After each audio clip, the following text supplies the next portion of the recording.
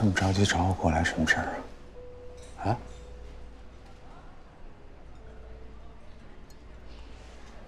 你的事情我都听说了，你怎么没告诉我呀？哦，你是说我住院的事儿吧？我现在不是出院了吗？你看我身体多好啊！我说的是公司的事儿。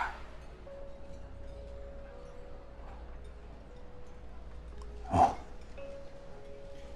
公司的事儿也都过了。原来吧，现在不是挺好的吗？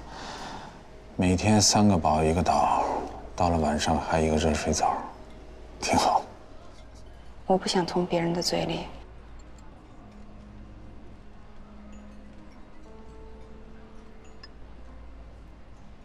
我想跟你回到以前的日子。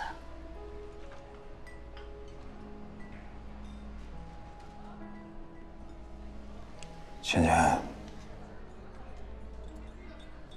以前过去的事情都已经过去了，再也回不到以前了。老头，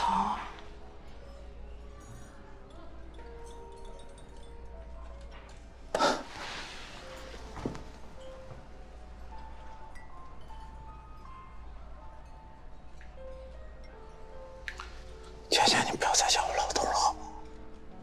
不要再叫了。我现在都稍微平复了一点，我不想再想到过去的事情。海星不是挺好的吗？人又年轻，对你掏心掏肺的，你应该珍惜呀。我已经明确的回绝他了，我们2个不可能。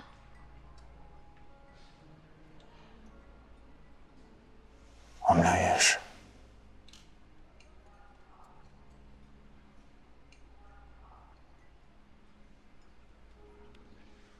如果没别的事儿，先回去了。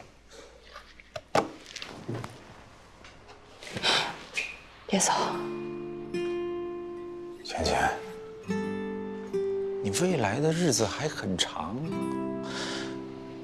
你值得拥有更好的生活。没有你，我的生活不会更好。芊芊，我都一大把年纪了，我现在要什么没什么，要钱也没有钱了。你我在一起有什么意义呢？如果咱们俩继续走下去的话，我只会拖累你，只会成为你的累赘，而且我自己绝对不允许我自己这么做的。你不是我的累赘，我什么都会，我可以照顾你啊。比起以前的侯总，我更爱现在的你。你什么都会做，你现在是生活在一种理想化的状态，我生活在现实当中，我知道现实有多残酷。你要继续跟我走下去，你面对的压力有多大？原来我有钱的时候，我有自信，现在我什么都没有了。你这个老头没有自信了，而且我在问你，你今后怎么跟你父母交代？你父母现在不知道我的状况，你怎么跟你身边的朋友交代？你告诉我，你怎么交代？我不在乎别人怎么想。我在乎，我折腾不动了。我现在只想消消停停的过我剩下的日子。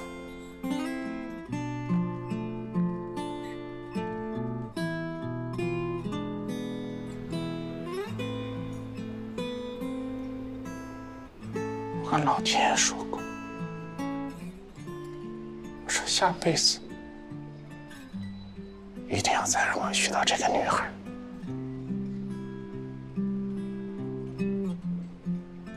一定要早20年遇到她。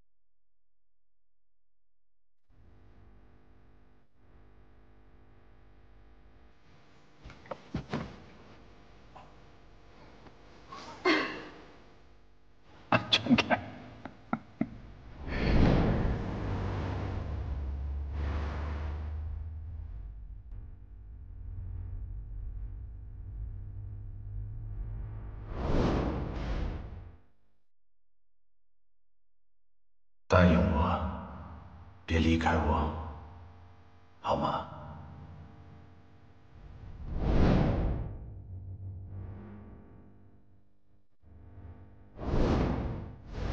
我一想到你到时候万一出什么问题，有个3长2短，你让我到底怎么办？我一个人，我有心脏病，我会受不了的。